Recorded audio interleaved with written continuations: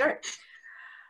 Hello, welcome to Daily Strategies for Working Remotely with Silicon Valley Change and our coaches. Today, we're really thrilled. We're getting some comments, some answers back.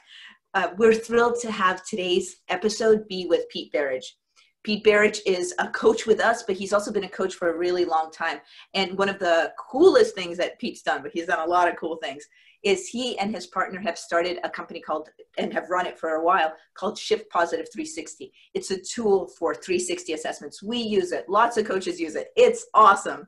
And today, Pete is with us talking about the optimistic leader and how do you learn from wins, especially as you progress in your career over time as a manager. We're thrilled to have him here. Hello, Pete. We're thrilled to have you. Oh, it is a pleasure to be here. Thank you so much, Senya. So I'm going to go ahead and share a screen then, take you through a little presentation about being an optimistic leader and what that means. To begin though, I was thinking about what sort of a leader are you? And I was hoping you'd be a little bit less like this and a little bit more like this as a participant today.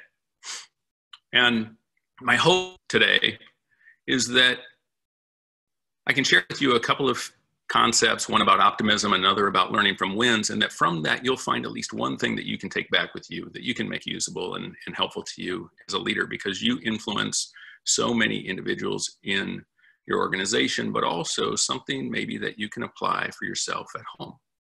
And I want to begin then with positive psychology. Both of these constructs come from the field of positive psychology. And you've maybe heard a little bit about positive psychology because of Senya and her coaches and how they utilize it. But it's the scientific study of what's right with individuals, organizations, and communities. And one of the founders of the field is Marty Seligman. And the underlying concept is this, that identifying and growing the positive is not the same as understanding or alleviating the negative. That mental health is more than the absence of mental illness, that well-being than the relief of suffering. And that studying pathology, distress, and dysfunction is not the same as studying resilience and strengths and growth. And for me, that's a light switch moment.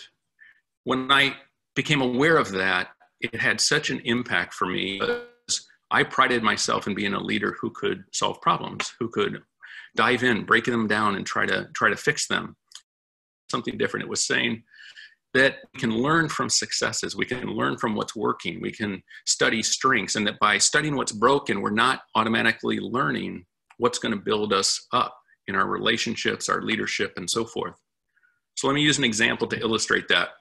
Gottman was a fantastic researcher, a really neat guy. I had an opportunity to go out and hear him speak, and he's famous as a relationship researcher at being able to predict with 93.6% accuracy whether or not a relationship is going to break down, whether a couple will get divorced after watching them have an argument for only 10 minutes.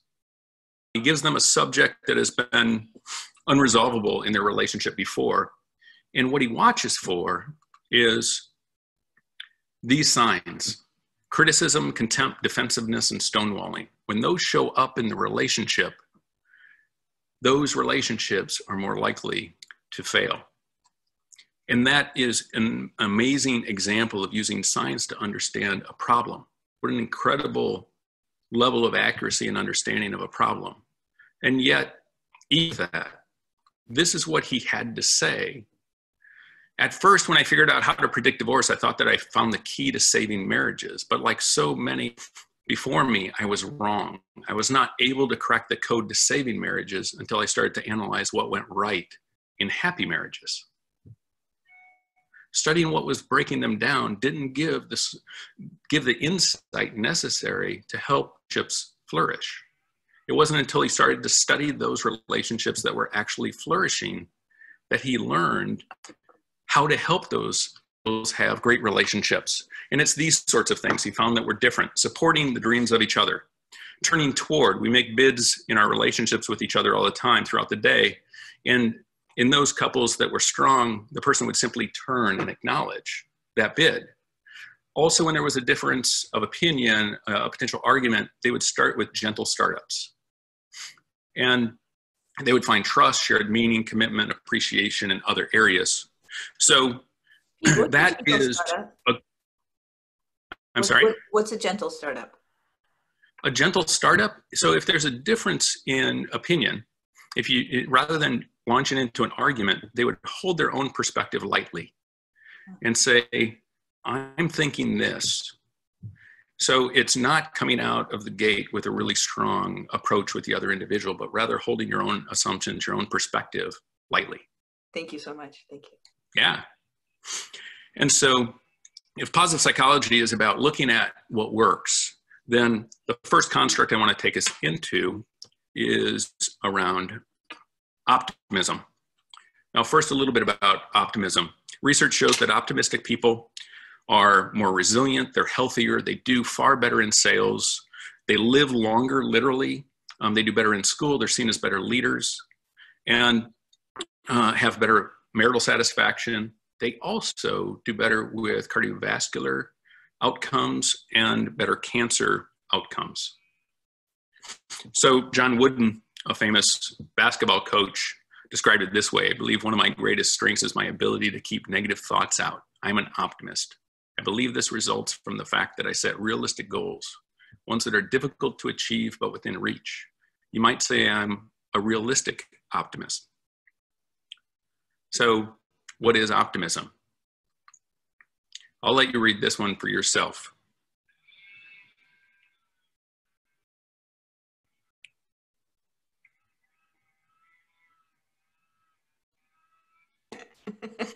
I'll just laugh for everyone on the call. Thank you. Yeah.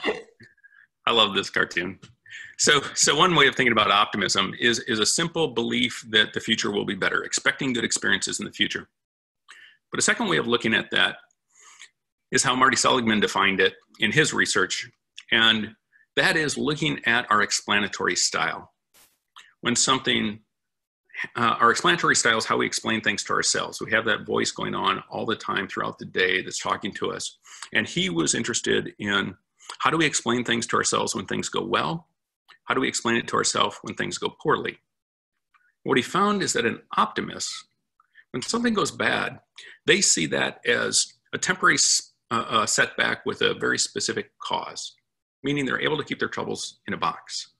And they do take due blame for it, but not overly so. They don't beat themselves up terribly when something goes bad. The optimist also, when something goes well, when there's a good outcome, they spend more time with it. They see it as long lasting. They see that it'll persevere. And they see that good things can lead to other good things. For example, I have a difficult conversation at work with a tough employee, and maybe that helps me in how I show up with a tough conversation with my son. So they see that good things can lead to other good things, and they also let it in. They take due credit for that good thing that happened. You know, if we just let the compliment or the credit roll off our back, people stop bringing us that good news because we don't let it in. These individuals do. And so a pessimist on the other hand is just the opposite. When something bad happens, they see it as being long lasting, and they see it leading to other bad results. They spiral. They're unable to keep their troubles in a box, and they beat themselves up when they do it. And the pessimist, when something good happens, they see it as being short-lived, and they say, that's great, but what's next? And they don't see that good things lead to other good things. So they have kind of that mindset of this is bad and it's not going to change. And when something good happens, that's not going to last, and they move on. So why is it that optimism pays off? It's not just fuzzy thinking. This is actually a skill that people develop. People with optimism do better in these outcomes I talked about earlier because they stick with it. They persevere. They're able to, when that sales rejection comes, they're able to stick with it and try again and try again. And so it's the ability to face the current reality, also with the perspective that the future can be bright, that realistic optimism. They're accurate and flexible in their thinking. So there's an assessment that I use with the executives that I work with, the leaders that I work with in my coaching, and it's the Optimist test. It's available for free. I'll put the website up in just a little bit here. And I use it because we want to understand the thinking style of these leaders. We're often working with them on their thinking patterns and how that affects them and their ability to be successful. And an interesting thing happens, I've noticed in the years that I've been using this Optimist test, and that is the higher up in the organization I go, the better individuals seem to be at the bad news. So with VPs and CEOs, what I find is that they're pretty good with bad news when it happens. They'll say, that's okay, we lost a client, we'll get another. Or we had a tough quarter, we'll get through this. And I chalk that up to experience a lot. They've been there before. Unfortunately, they tend to suck at the good stuff.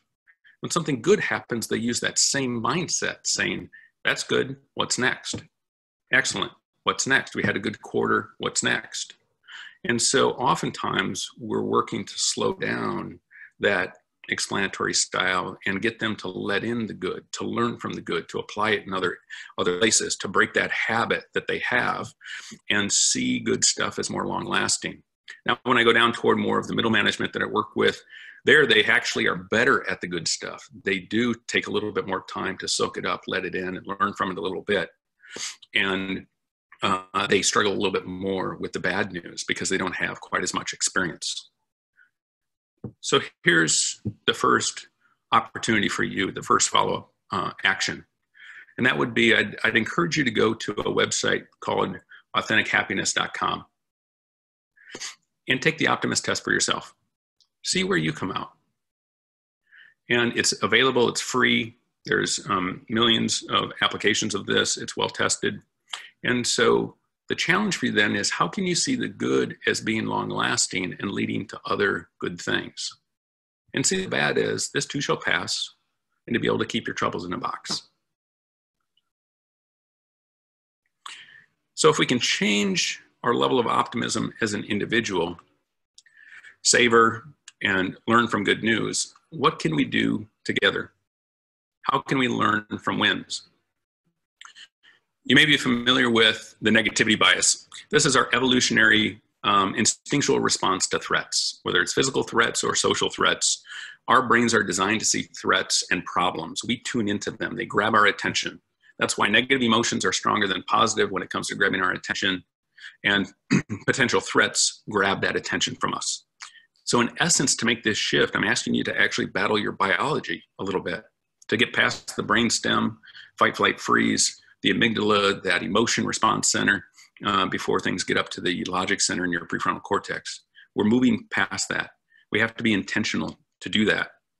And what I like is how Marty Seligman, I'll explain the picture now, how Marty Seligman described the negativity bias. He said, the negativity bias is like your tongue. Your tongue is forever swirling around your mouth, and it is checking for invaders. And when it finds that popcorn husk stuck in the teeth, that's where the attention goes. It is going to work on that until it dislodges that piece of popcorn husk. That's the negativity bias, how it hijacks us. But it's not that frequently that our tongue is just swirling around our mouth, checking out our teeth and saying, they're so smooth and so pretty and fresh. So that's what we're trying to work through intentional action. We often turn our attention to what happened in the valley when things turn out poorly. And this isn't about trying to get you to ignore that, to look past that. This is simply because you hone that skill as a leader to be able to problem solve and to help others problem solve. But this is about honing your skill, adding to it by also looking at what's happening here. When is the problem not a problem? What's leading to our successes, and how is it that we can do that again so that when we recover through another valley, we can actually be higher in our peak one more time? And the reason for that is because these are the shortcuts to your future success, learning about your past successes. An example that I like to share is about Jerry and Monique Sternin. They look like the kind of people that you maybe would sit next to on a cruise, at dinner, probably the early seating, I'm guessing. And Jerry and Monique Sternin in 1990 were working with an organization called Save the Children. And they were asked to come to Vietnam to help solve a problem of malnutrition in children. 65% of children under the age of 5 suffered from some form of malnutrition. That's a huge problem. And they were told that they had 6 months to do it or they had to leave, to show some impact, or they would have to leave. Now, how can just a few people make an impact in a countrywide problem? So what they chose was an approach called positive deviance. And this positive deviance approach, what they did is they had volunteers go out and they had them weigh children to get a baseline measurement and ask the parents about their level of income, find out about income levels. And they were classified as poor, very poor, or very, very poor. And the interesting thing is what they found is that there were outliers. There were those individuals, those children in very, very poor families that were at weight. They were not suffering from malnutrition. What an incredible insight, because then it says that we can do this in other families, that if the poorest families can have well-nourished children, then we can as well. Told their neighbors that they could do that. So they had to go further in their research then and say they started to do observations. And what they found, because this didn't come up in the interviews, but what they found is that those families did 3 things differently. First, when they went out to the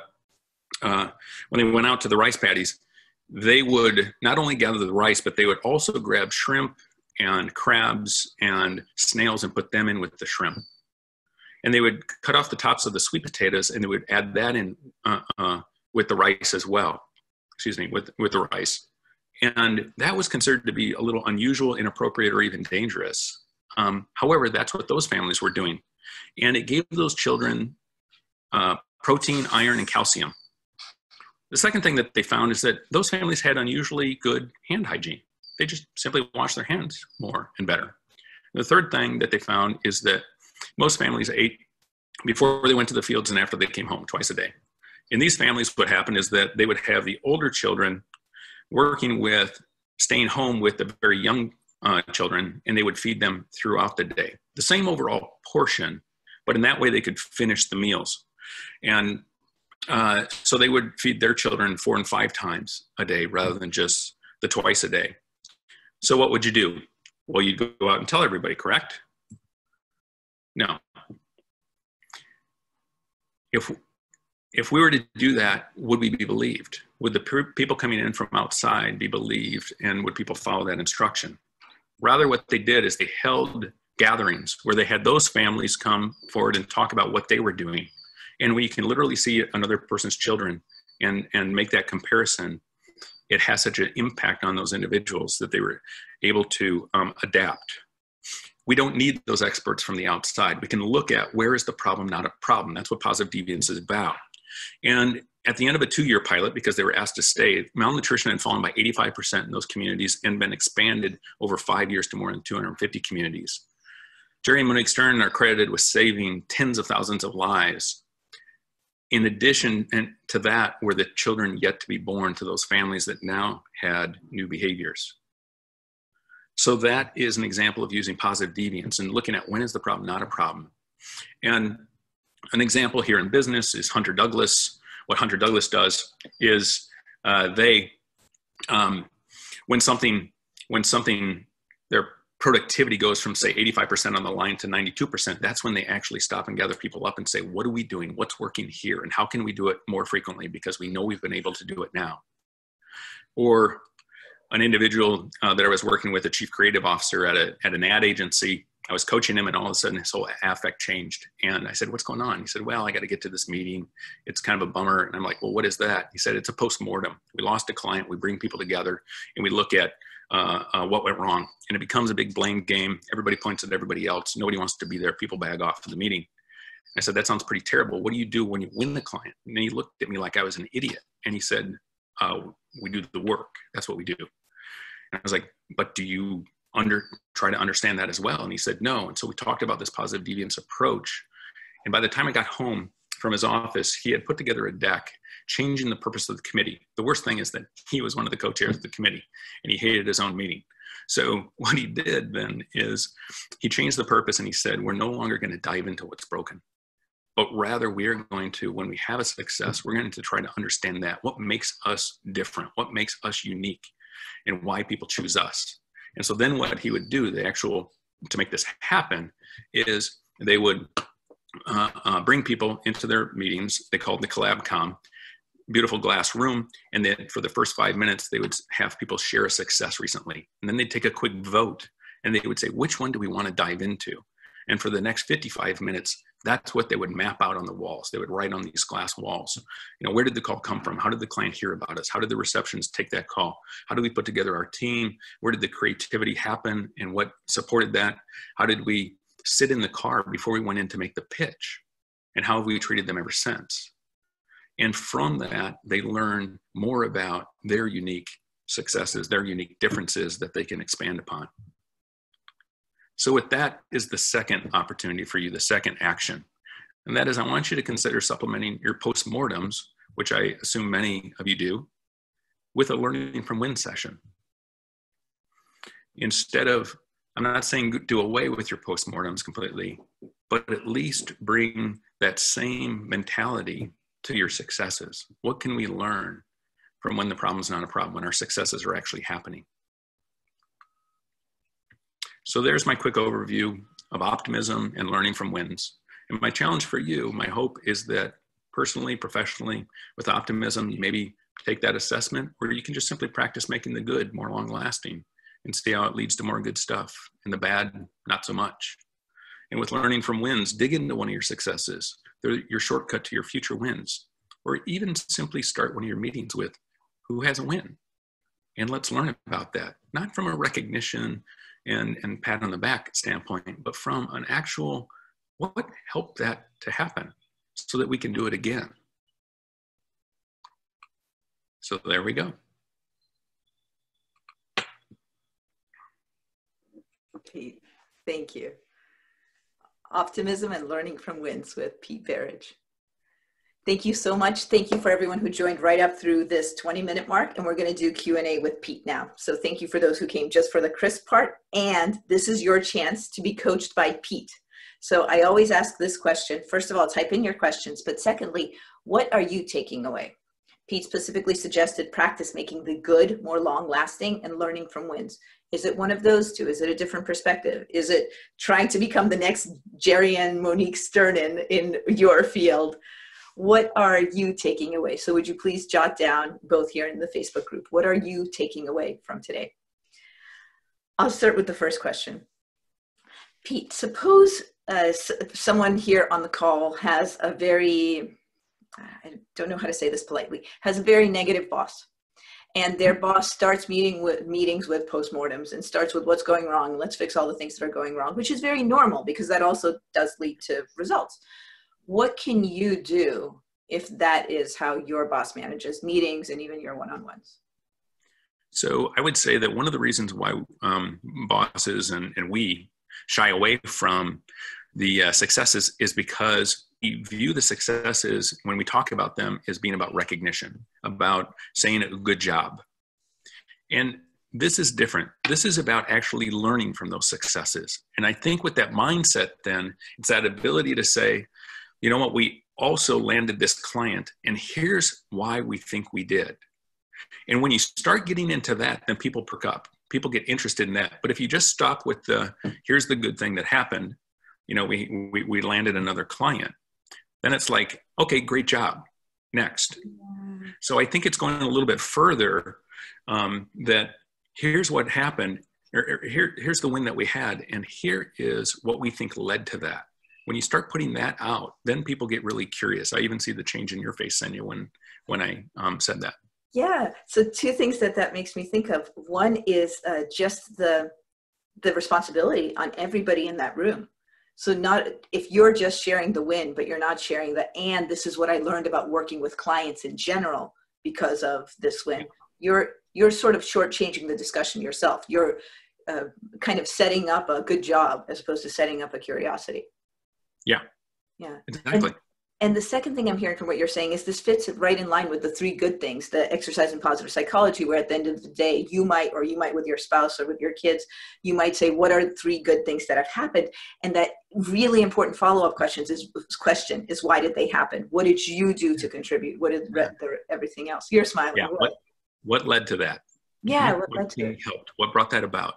coming up with a ton of those different probes, those coaching types of questions, you'll see your kids go deeper.